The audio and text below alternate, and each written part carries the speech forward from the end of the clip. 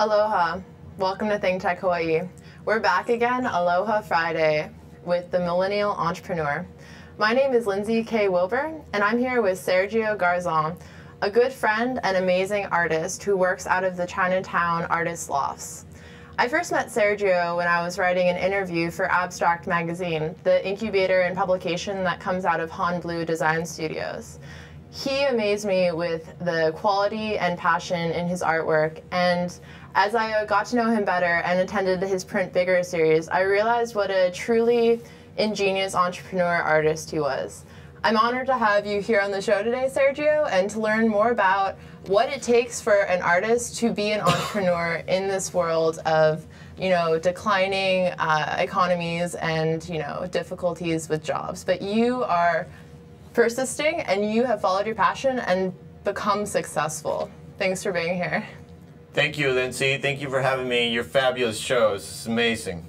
Yeah. Wonderful. Thank you for having me here. Yeah, I'll be willing to share anything, and anything that I can share with everyone will be great. Yeah, so we're going to get the top secret scoop on this local icon here. So, Sergio, there's always a moment when you decide, well, okay, so I'm going to pursue my art or, get a day job. There's like kind of a point where you have to make that decision. What was that point for you? Where were you at and how old were you? It's hard to say there's one way how it presents itself to a person, right? It's not like I can say there's one formula for it all. It happens to us all differently. For me, it was stuck in the same job with dreams and wanting to be free from that and wanting to work for myself, and it was poetic, and I was staring out the window and I saw a couple walking a dog, and that did it, and I went crazy after that and just did everything I could to get out of the job and go to school or find scholarships or anything, So how old were you? I guess I was like somewhere between 21 and 23. And were you in Hawaii? And I was in Atlanta, Georgia, yeah. Atlanta, Georgia. At a place I worked at for 10 years called the Fish Market. What was the Fish Market? It was just like a 5-star restaurant, pulled right out of the 60s with original costumes and everything for the waiters and giant murals, and you see it was a fantastic place. Fresh fish was served there and cooked on the spot. It was beautiful. Everything was like one of the best places I ever got to learn a little bit about fine dining and cuisine. So the Fish Market was that, and I worked there. What were you? So you were doing art your entire life, I assume, right? You've always been creating things. Is that right? Yes. But what mediums were you working in, and what kind of stuff were you doing while you were still working at that full-time restaurant job? I remember you told me you were working with ships in a bottle. So the trick is to, if you do have to be working, that you have something cooking, something you're doing, something that you're still exploring your ideas, you're still daydreaming about it, whether you want to tell anyone about it or not, right?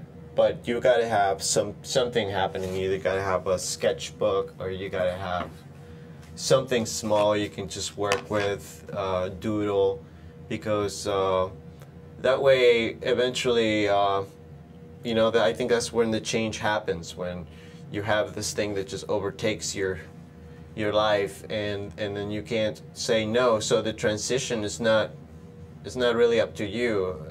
It just happens. Mm-hmm. And yeah, and it's not by luck either. It happens because you have these small things happening in the background. Yeah, so what were you doing? What were your small things? I was doing a lot of things. I was painting mural-size paintings, very kind of spacey and all about knowledge, and a lot of spray paint was used, mixed in with traditional art supplies, and so I found my own way to kind of express myself with the medium of spray paint, and that was really fun. And I got to keep a lot of them and save them, and I was doing that, and I was also just exploring any kind of little thing, everything from sand castles to ships and bottles, and juggling and unicycling, and you name it. I was just trying to stay busy, and at the same time having marathon ships at the restaurant, right? So eventually one of them overtakes the other one. And but you know, I remember you told me at this moment, this transition moment that you had, where your boss at the restaurant really sort of believed in you and actually bought one of your ships in the bottle. And so that was it sounded like that was, you know, the moment when any entrepreneur is working for what they believe in, and then finally they are able to sort of like expand that, and other people really believe in them and recognize what they're doing is valuable, when you kind of like show it to the world and then realize that you are accepted and loved, in fact. So what was that moment like? So tell us that story where you got your ship, you gave the ship in the bottle to your boss at the restaurant. And during this time, it was something I learned that went even beyond the moment. It's something that I took forever with me, and that what you just said, that it is the return of the people. They believe in you as you're making it through your career, you know, who are bailing you out, who are buying your artwork, who are cheering you on, who are there for you when you need somebody or when you're really low. And then to be able to repay them back by being, you know, making it a successful career, or you following your dreams, or being happy, or anything that just makes them feel proud. There's no better return. And that's kind of like what happened with Chef Bobby, and where like a real 5-star restaurant in New York, stuck up, you know, hardcore cutthroat, a chef, head chef, you know, and he fired you on the spot if you looked at him the wrong way. And it was amazing that I kind of got into him and got to know him through my ships and bottles, and he learned that because they don't care. How did he know you were making the ships in the bottle? I actually met a client at the restaurant, you know, so I was like, let's meet there, it's fancy. And he would buy them, you know, I was selling them. And while I was waiting for the man, Chef Bobby saw it, asked me what it was. He's never seen anything like that in his life. He freaked out. Then he asked me to come talk to him later, and yeah, he said that he wanted one. And so, yeah, he didn't ask me, he said he wanted one, and so I made him one. And then one turned into a dozen. One of the best things about this story is that I never really understood if he really liked the boats. You can't tell with him that he has no emotions. Seems that way when he's at work. And so one day he surprised me by asking me to go have dinner with him and his girlfriend, and to my surprise he had all these ships made a mahogany furniture piece with glass and spotlights for all the boats, and they were just looked like $1 million. And I was just pretty stoked that he did that, and he honored them. And when I got to go to school and I found my dream, he was really happy that I was quitting and that I was getting out of that, you know? Yeah, so he was your first collector in a way. Yeah, in a sense. That's amazing. yes, the chef. Chef Bobby. At the fish market, and that is now the name of your studio, yeah, right? That stuck with me forever, from the ones that I made in Atlanta and Syracuse, and now here. Yeah, it's like I stuck with me. Fish market. Sergio Garzon at the fish market. Yeah, I like fish market. Cool. Thank you. Yeah, that's such an interesting story. And so after you kind of were able to see, you know, this value, like, I don't know, get that sort of rush where, you know, somebody's believing in you, sort of, it's almost like in Super Mario Brothers when you get that like one up and suddenly you kind of are able to, you know, go on to the next level. What was the next level for you? So you said you were going to school, and you were going to art school, I assume? Yes. The next level was to be able to see that that if you have the drive and just the sheer passion to move forward, sheer determination that everything is waiting for you, everything is there for you to take advantage of, everything from money to any kind of support, financial support, or moral support, spiritual support. It's quite a fantastic declaration, and going to school was that made me believe that, wow, I just found a way and where there was no way, because there was so much determination behind it, and it came upon me like that. So, and that's a hallmark moment for entrepreneurs, I believe, where you're persevering through different struggles, and it seems like things might not let up. It seems hard, and it seems like you're working on all of your little projects, but you haven't really got to that point where it's like you've broken through a point, and then like once you've broken through that point and sort of I guess I guess it is sort of like the next level in a video game. Once you've like really kind of moved on, it feels like it exponentially just continues to build. If what you're doing, is working out. And that's sort of the moment for the entrepreneur. It can kind of go two ways. It can either be, well, no, and you tank and then you reorganize and figure something else out to do, or you really just take it and run. So you're taking and running, you're going to art school, you got a scholarship, and what kind of stuff were you studying there? I was like a kid in a candy store, and the school I went to was really amazing. There's a broad range of things that you could take. You didn't have to declare majors per se, like painting or printmaking or photography. You could just be all around fine artist and take whatever classes you wanted to take, as long as you passed them and did all that stuff. And it was really awesome going to school. I took full advantage of it.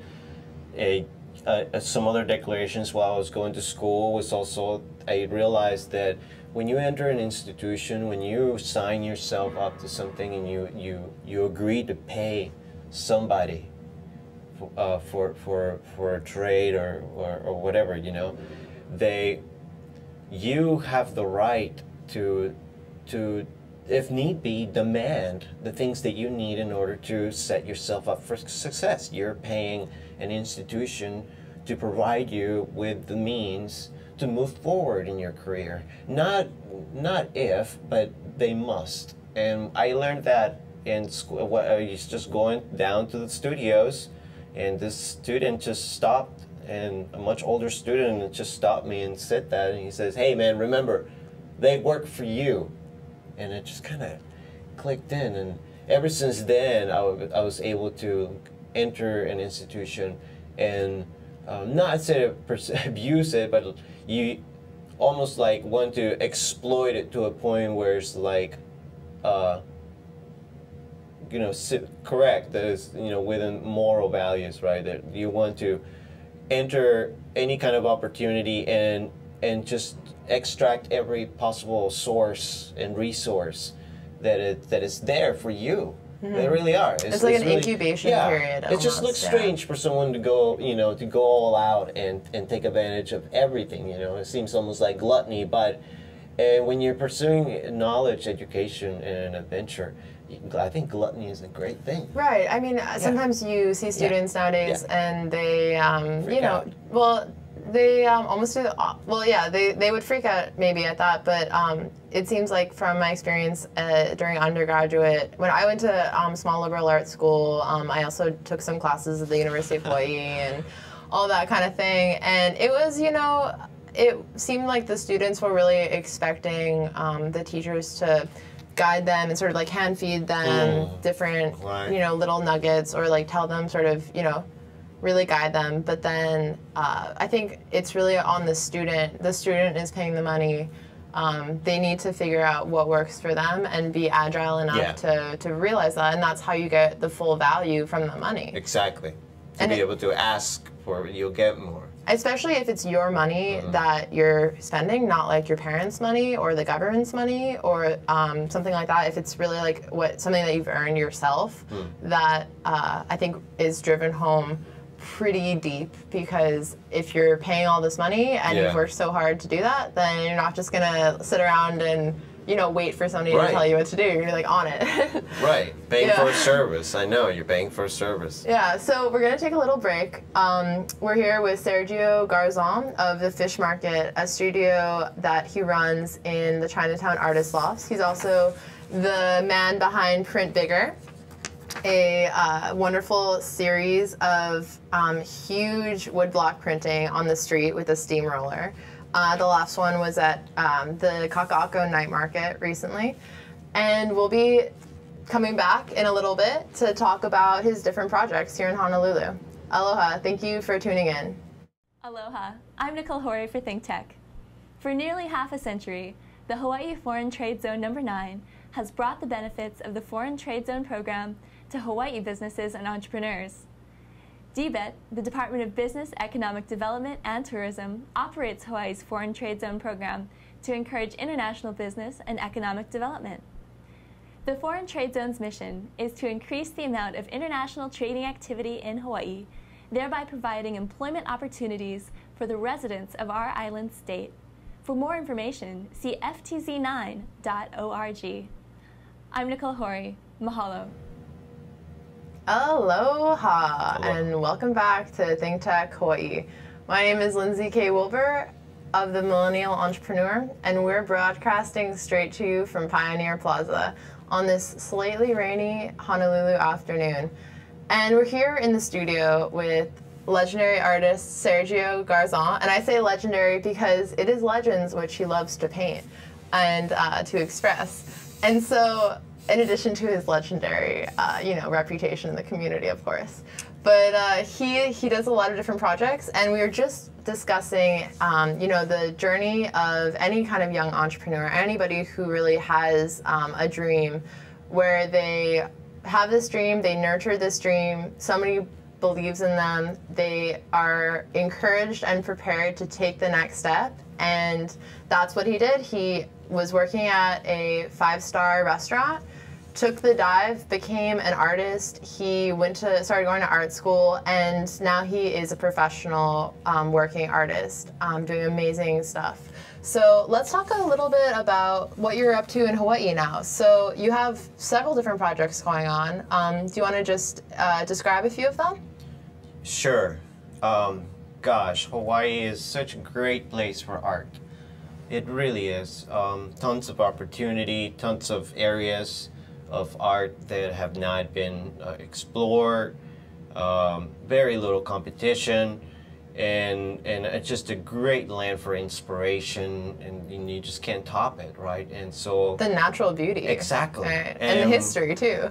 No doubt. And when I first got here, I was wondering what kind of artwork I was going to start making, and then I remember being out at the surf, waiting for a wave, and on the right side, I saw this wave break out, and the rainbow got caught on the spray, and it was just like this wave running in the middle of the ocean with this rainbow behind it, and I felt defeated, and almost I felt that it would be an insult to try to keep painting landscapes or keep doing rambling is what it's called, like landscape paintings and that kind of thing. And so I really I brought some icons that I had started chasing back in Atlanta, and it had something to do with where I'm from as a native Indian, and we did a lot of fishing, and there was this particular fish that it took the whole community to bring these monsters down, and a lot of people have seen it on the Monster TV show with fish, the guy who goes out and catches huge monsters. What's it called? It's called an arapaima, and they're about, they're gigantic, 12 feet, maybe even bigger, and they're very difficult to kill. And so we have to drown them. Anyways, it's a whole community thing, and it was feeding us back then, and I felt like I should bring it into the now. and help it feed me. And so I created a few fish woodblock prints, smaller in size, and then there was this particular event when we needed to do something spectacle, and I had already experienced carving 8-foot by 4-foot woodblock pieces, which is the average wall size. Is usually what you see. Your walls of your house are 8-foot by 4-foot planks of wood that are lined up, and so you use that, and it's easy to get to and it's cheap. And so I was like, I'll make a big giant arapaima, an 8-footer, and we'll carve it out and let's see what happens. And we did that, and it was a great success, and people really flipped out about the size. And I noticed that there was a huge demand for large wood blocks, and I said to myself, well, I remember using and reading that a steamroller could be used to, do things. And that's kind of like a little bit of how Print Big started. The idea kind of started with the large arapaima that I brought from, my native country. But then Where is your native country? Colombia. Colombia. Yeah. And was this part of Honolulu Printmakers? Yes. Yeah, exactly. And so it was the Honolulu Printmakers that put the show together, and I was really stoked that. But at some point or another, you listen to where you are, and you listen and follow. And I started to bring in a lot of different things into my narrative of art, because it expands anything from the sketchbooks to paintings, right? Or it could be sculptures, or it could be, I don't know, it could be a performance or even a guitar song. But yeah, Hawaii definitely started bringing me into the myth of the land. Is my favorite thing here. It's so mythical. And the last Print Bigger, you did it at Kaka'ako Night Market, and Yeah. what was it that you created? So it's a series of prints that I'm trying to accomplish by 2016, and they're the gods of the Polynesian gods that used to rule the islands. They're still around in some sense, right? And they're just charming, colorful characters, and I've gotten my hands on some literature, and I read about them, and they were just so fantastic that I wanted to just have an itch to create them, to manifest their looks in my own interpretation. So the first one, I'm still on the first one. So it's Kanaloa, and Kanaloa is the god of the ocean, and he's a pretty mean dude, and he has 3 different forms in where he can morph, and so he can be a big whale, right? Or he can be a squid, or he can be a porpoise. So we did the first form of Kanaloa, the whale, a 300 square foot woodblock print at the Honolulu Museum, and that was his first form, the whale. And then the second form was the squid, and that one was 740 square feet, 63 feet long, and that happened at the night market in Kaka'ako, and that was a lot of fun. I think that people receive them really well because they're connected. And they're very interactive too. So, you see this thing happening in the street where there's a steamroller and like tons of people all around, and it's just like it's a really big space, and then everybody gets to help. So once everything's set up, you get to go in there and take these kind of like, what is it, not cheesecloths, what kind of cloth is it that you use for printing? So the way that we make wood blocks traditionally is you take a piece of wood and you carve out an image, sort of a stamp. Then you take your stamp and you apply ink on the very surface of the wood block, the flat side, right? So wherever there's a hole, wherever there's a cutting, it means that no ink has gotten into that area, and that's the white area. So it's kind of like when you're carving a wood block, you're doing it backwards. You're creating a negative. So once you have ink on this stamp, you put it on your machine and you put a piece of paper on top of it and you apply anywhere between 100 to 200 pounds per square inch on wood. Mm-hmm. So all of us, you know, there's maybe like 40 people who were holding onto the piece of paper, lowering it onto the inked wood block, and, you know, watching this happen, sort of like seeing it all unfold, which I think is really perfect. You know, so many times art happens, you know, in studios, or like the artist is alone. And I mean, for a lot of it, you know, the carving, of course, you were alone, but then to share it with the community and to really bring everybody together and, you know, allow us to feel like we've been a part of this legend and a part of this story is really powerful, I think. I love that part of the story, and that's the most inspiring part of that is happening in my career right now, is that I believe a lot of artists try to get out of the whole egomaniac phase, and where you don't want to be. It's not about the ego, it's not about you, it's about really creating work that is moving. It's not necessarily thought of for sale, but it says something, and it's an entity of its own. And you're really trying to get out of that egomaniac part of just being an artist and finding a way and where what you do can also work with others and they can collaborate to make it happen, or they can interact in some way or another. They can take a little bit home and feel proud and talk about it during dinner and have all these influences on hundreds of thousands of people, really. That to me is my favorite part of working large.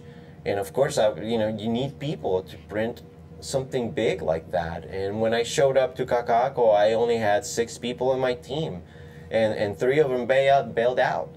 And so I didn't know how I was going to do it, but when I started asking for people to, you know, come out and help, it started happening, and everyone just kind of, they understood what was about to happen, and they appropriated their moment and their job very seriously, and they did it flawlessly. And they took photographs, and it's just, if that, to me, it was quite a reward. I didn't care if it was going to come out or not. Just seeing all those people work together to put that big giant piece of paper down was, and that, I think, is one of the best parts. And the part that artists should really try to aim at is, how do I contribute my artwork to the whole as a whole? Like, what does my artwork do for the whole as an entirety, not isn't just for me? Absolutely. And where can people find this print now? Where can they come see it? So it's right now in the process of being shown in many different places. It's kind of on the low, but it's definitely going to go. I give you some hints. One of them is going to go in the Kailua Elementary School, and children are going to help me. We paste it, and we're going to have fun with it, and maybe possibly paint it on this big giant wall that they have, and they're going to love it. The other one is we're thinking about having a display at Mark's Garage building by wrapping the entirety of the outside wall of the building, which measures close to 100 feet. And that will be a really fun event. We're trying to think of a colossal art show, and that's for March. Excellent, yeah. Excellent. Well, we're going to take a quick break and then hear more about where you can find Sergio's art and what's next for him. So aloha, thank you, and we'll see you in a little bit. Aloha, I'm Jay Fidel. This is Think Tech Hawaii, broadcasting live from the Pioneer Plaza in downtown Honolulu. We raise public awareness about tech, energy, and globalism in Hawaii. Technology is critical to our state.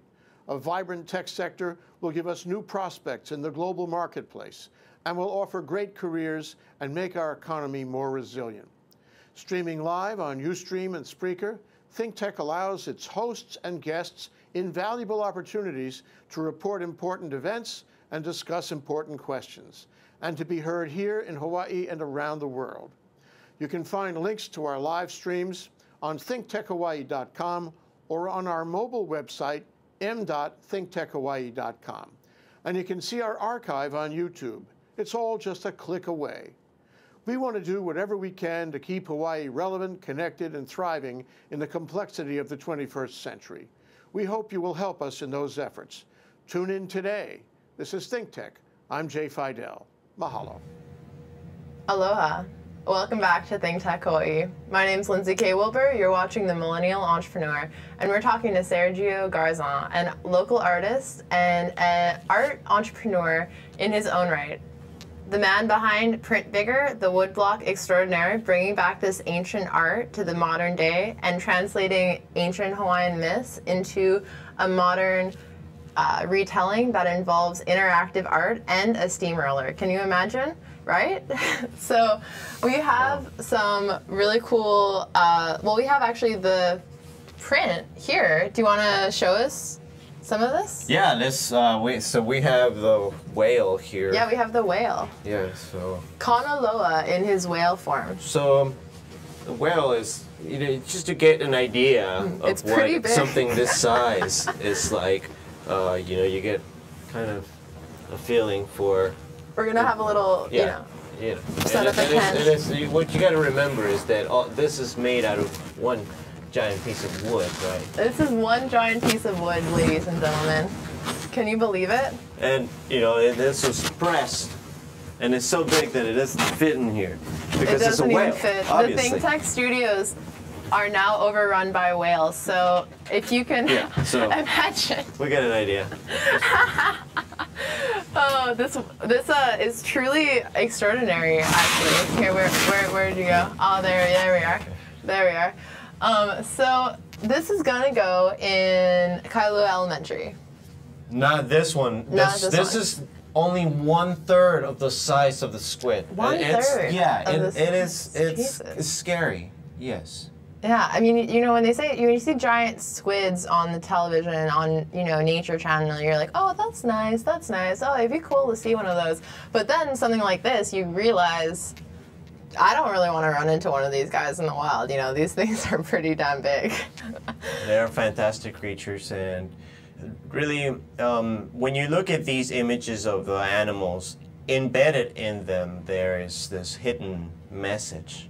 I have been working on this technique of hiding things within things, almost like a magic eye. You think those games and where you have to cross your eyes and look at it a certain way, and then you see something there that you didn't see before, and that you see is sometimes, often, is some comment on my views on culture, myth, social dynamics, anything.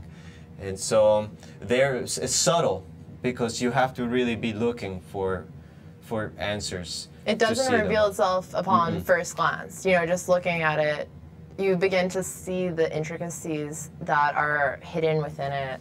That's actually one of my favorite parts about your art. And, I've been to his studio many First Fridays and hearing a lot of the reactions, and you just get people like picking up some of his smaller prints and looking at it for like half an hour and trying to figure out all the little things that are hidden within it. I especially loved, there was in his latest one, the giant squid, there was this really cool derailed train, and then also like Aloha Tower as well, and sort of like all these things that you can I don't know, I didn't even notice it. I think it was like maybe like the third or fourth time that I looked at it that like those things really kind of came out to me. Yes.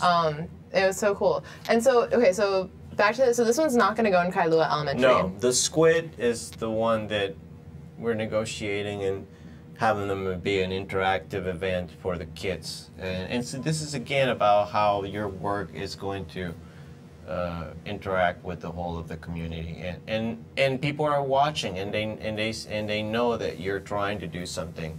And especially with the budget cuts going on with a lot of schools, and when budget cuts happen, usually art education is one of the first things to go. And this is what I've been hearing, from a lot of the powwow people too, who do the powwow art and music school, and that's sort of their intention as well, is to bring art to the kids. And so, is this going to be the first time that you're working with kids through art education, or have you worked with kids before? I have. We have done a couple of projects. We had posted, me and my team had put up a printing at Yonge Street and Victoria Street, the intersection right before Thomas Square. Is a 260-foot long wall that was commissioned by Long's drugstore.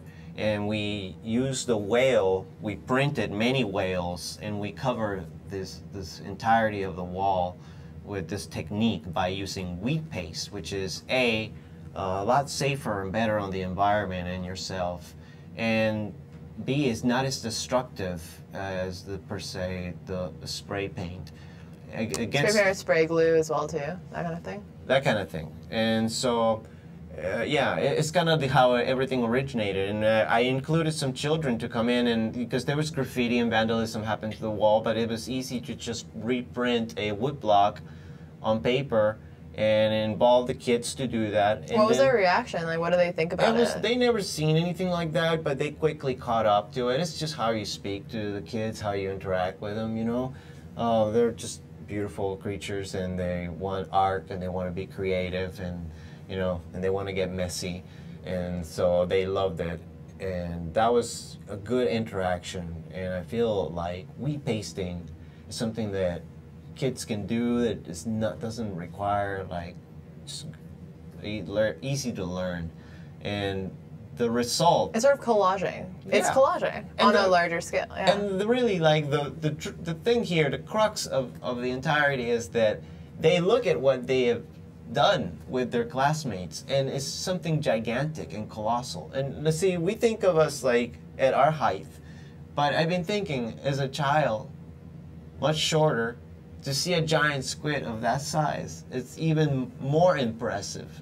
And so, and to know that they did it, they put it up there. Yeah. So when they drive, even if I think they drive with their parents down Yonge Street, they point out and they say, "Yeah, I helped with that. Yeah, I did that. In my class with this Mr. S. That's what they call me, Mr. S. Mr. S. Mr. S. I like it. Yeah. It sounds like a Bond villain. No, it's great. And so this is not, well, you've been recently doing more teaching and working with students, teaching them how to sketch. You have a class, you had a sold out class at the Honolulu Museum of Art School recently, and what was that like? What was the process for you going from, artist, working in a studio, doing shows, to sharing your knowledge that you've accrued? The Honolulu Museum Art School was one of the greatest influences in my career here in Hawaii. Without their support and their help, it would have been very difficult to get to where I was needed to get. And they have offered me an opportunity to teach a class there. And I thought about it really hard. I maybe wanted to teach something with large wood blocks, something like that. But instead, I started to think a little bit about my own dogma of art, and how is art being, where are the artists right now? How are they feeling with their aptitude and everything? We're going to take a quick break right now, but when we return, we're going to hear about Sergio's philosophy of art and philosophy of art education. I'm really looking forward to it. So my name is Lindsay K. Wilbur. We're here with Sergio Garzon in the Think Tech studios here in the heart of downtown Honolulu. So please like us on Facebook, and we'll be right back. Aloha, I'm Nicole Horry for Think Tech. For nearly half a century, the Hawaii Foreign Trade Zone No. 9 has brought the benefits of the Foreign Trade Zone program to Hawaii businesses and entrepreneurs. DBET, the Department of Business, Economic Development and Tourism, operates Hawaii's Foreign Trade Zone program to encourage international business and economic development. The Foreign Trade Zone's mission is to increase the amount of international trading activity in Hawaii, thereby providing employment opportunities for the residents of our island state. For more information, see ftz9.org. I'm Nicole Horry. Mahalo. Aloha. Welcome back to Think Tech Hawaii in the heart of downtown Honolulu, this slightly rainy Aloha Friday afternoon. And we're here in the studio with artist Sergio Garzon. You can catch him in his studio every first Friday in the downtown Chinatown Artists Lofts at his Fish Market studio. And also, you can catch him at Mark's Garage and the Honolulu Museum of Art School, where he's teaching a class. And we were just about to hear his philosophy of art and his philosophy of education and how he teaches young artists to do amazing sketches of what they see around them. So, what is this philosophy you speak of? My philosophy. It's a pedagogy, maybe I like to call it, and it's been evolving the more I look and the more I study and the more I read about how things are happening right now. And I ask artists, you know, how do you feel right now about where you are with your career? How does it feel to be an artist? I ask another artist. You know, the answers are disturbing. And that's because... What are some of the answers? Well... Like the most disturbing one, I guess, that you've heard. Professional suicide. You know, that's something like that that really got me thinking. And this is everyone knows about this kind of like a dark cloud that surrounds our career. If it's not applied arts, then it's being looked down as really we're not really sure what the outcome may be, so you better have something to fall back on. And right, the starving artist. Yeah, and I believe that there's basic principles in art school that could be really brought up to light, even to the spotlight, and really push forward into students so that when they come out of universities and art schools, they'd have the tools necessary to make hard, cold cash. And it's pretty easy. The only one tool that you need to be able to survive in the art world is the ability to draw. If you can draw, you're going to be able to make some kind of income. You're going to be able to be creative in some sort of way. You'll be able to express yourself and your ideas a lot more articulately by manifesting them on a napkin than speaking about them or paying someone else to draw them. This is a tool that when you have nothing else, if you have a pen and a paper, something can happen. And it's quite rare. Even now, if you think, you go outside with your sketchbook and you draw in the middle of even, like, let's say the financial district here in downtown Honolulu. And I stop down there and I start drawing. Onlookers everywhere. They stop. It's something that people don't do anymore. They used to. Well, I lived in Paris for a couple of years, and people thankfully still do this in Thank Paris. God. Yeah. Thank God. But it's really looked as something strange. And this is, whether you're an artist or not, but I'm really going for like the dogma and the pedagogy of to say that drawing techniques and the aptitude, really, the hardcore aptitude, the eye-hand coordination. That's all. That's as far as I want to go. The hand-eye coordination of students when they leave universities right now is pitiful. And therefore they cannot draw, they cannot express themselves, they cannot paint. All they can do is try to express themselves in some random way. And yes, there's the oddity, and there's the one individual, a handful of them there, just through sheer valor and passion. They make their way through a school that doesn't give them the tools that they need. They find their way, and those are beautiful things. But 90% of the students that are going there looking for a skill are living with nothing. Yeah.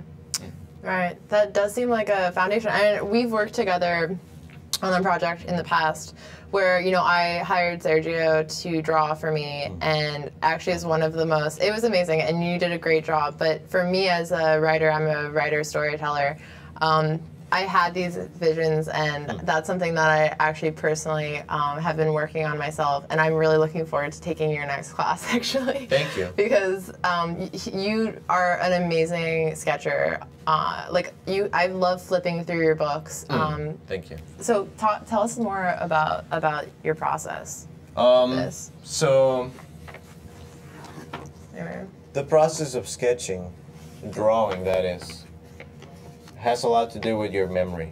And so the class that I'm going to be teaching has is really different style of teaching, art.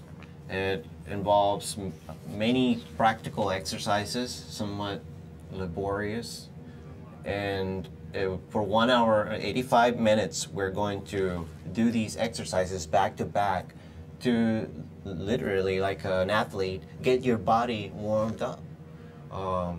Before I can even ask you to do anything in your sketchbook, you have to be ready to go, and I have you for 4 hours. So 85 minutes, I think that I can afford.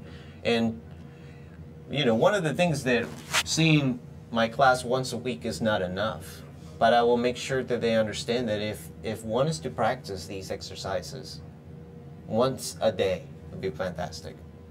You could evolve your way of seeing things. You can be more quickly and witty, and it's a fantastic way of igniting your mind to be alert. And you told me, so in terms of like when you're sketching, so like perception of your environment is key and essential to sketching it, obviously.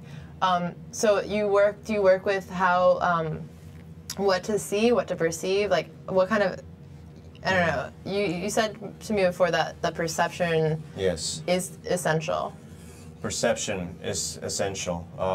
Maybe even the word cropping comes to mind, and when we are ready to capture a moment in this world, in this movie called life, we need to understand the laws of cropping and which areas you're going to be showing. And that's one of the very strong part of drawing. That when if you're going to draw something, you need to really tell yourself where the lines and where the actual sight is focused on. And exercises that seem mundane, some things like blind contouring, and where you draw without looking at the piece of paper. You know, you're drawing blind, in a sense, without looking at what you're doing. So you're allowing your brain to just, your hand and your eye to work together, to imaginatively find this coordination and this synchronicity.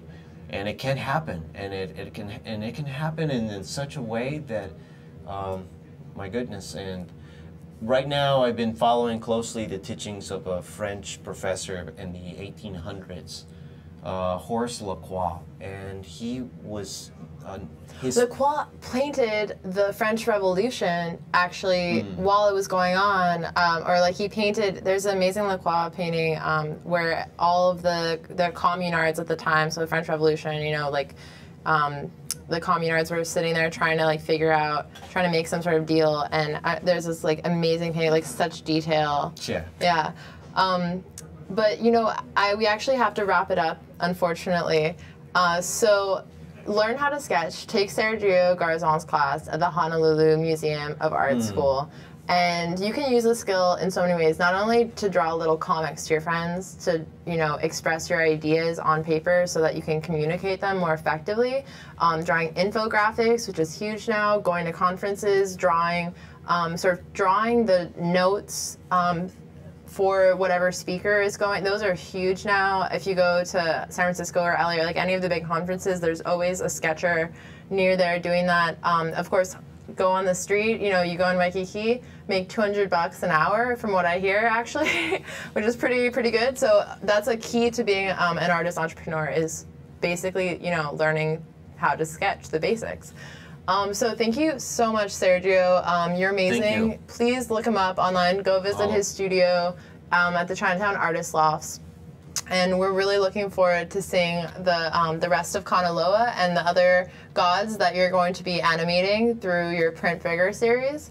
And I certainly will be there to help and be at your class for sure. I need to work on my sketching. I can kind of do a stick figure. It's pretty good.